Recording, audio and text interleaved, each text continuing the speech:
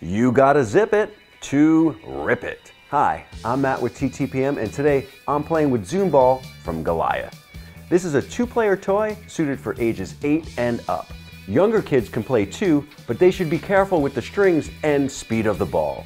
Each player should grab 2 yellow handles on the same side of the football-shaped ball. Then stand far enough apart that the strings are taut. Whoever is closest to the Zoom Ball should pull his or her hands apart so that the ball zooms to the other player. And it will zoom. Keep zooming the ball back and forth to make sure it never touches your handles. And that's how you play Zoom Ball. The strings can get tangled, so be mindful when you're playing and storing it. You also want to make sure your hands are not in front of the handles, as the Zoom Ball can smack into them. Zoom Ball is quick and fun, and it feels a little bit like a 2-person exercise machine workout. With that, I'm not sure how much repeat play you'll get out of it. The play pattern is limited, and I don't know if there are other ways to use the Zoom Ball other than as I just described.